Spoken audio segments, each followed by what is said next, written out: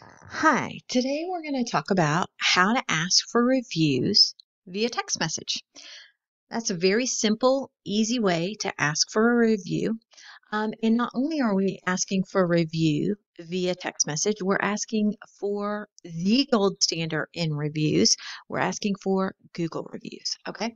So, in our previous videos, we've talked about how to start our Google Knowledge Card, right? So, we've got a Google My Business page. If you do not have a Google My Business account set up, you need to stop right now and go back and watch my previous videos where we've talked about setting up a Google My Business page, okay?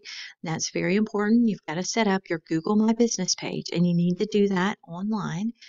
Um, Set up your Google My Business page. But once you have done that and you've gone through those steps, the next thing is right here where you download the Google My Business app, okay? And that's that blue awning, okay, that you've already seen. If you've set up the whole account online, you're kind of familiar with this blue awning, right? So if you go to your app store on your phone, whether you have an Apple or an Android, you go to your app store and you type in Google My Business, you'll be able to download the app, and the icon is just this blue awning. That's what the app looks like, okay? Once you install it, it's going to go ahead and sync with the email address that you used when you set up your Google My Business account.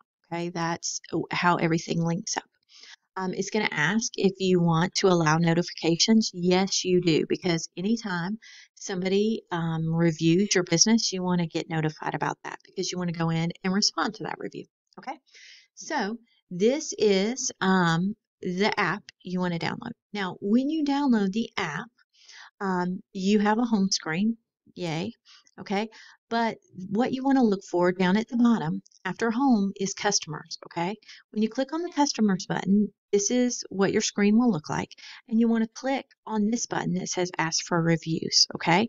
Ask for reviews. When you click on ask for reviews, this is what your screen will switch to. Okay. And it will pull up your contacts. Now you see my most recent contacts. So if you've been dealing with a customer or a client, and they could come up, right? So you've been dealing with somebody, you've been sending them stuff, you've been texting with them back and forth about home inspections and different things. They may come up under recent, contacts, right? So you could send them a text message. What will that text message look like exactly? Well, this is what it will look like. This is for my blog. My Google My Business is set up for my blog. The name of my Google My Business is Working on Amazing. Your name of your Google My Business is obviously going to be different. But this is what the text message says. Working on Amazing. We love your feedback. Post a review on our profile, and then it gives a link, okay? And then up here, the to section. So if I would have clicked one of those contacts on that first page, that would have populated under the to section. Or I could click right here, up here, and go ahead and type in a number or a name, and it would populate who I'm going to send this text message to. Okay. Now, this is what it looks like when I receive it. So Jessica Bone is one of our realtors. She has a Google My Business. So she downloaded the app and she sent me a review request via the app, right?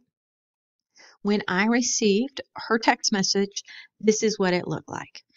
This link right here is clickable. I was able to click on that link and it sent me to her Google My Business page.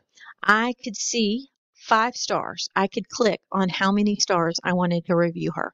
And then I had a place where I could put my finger and there was a cursor and I could say whatever I wanted to review about her. Okay.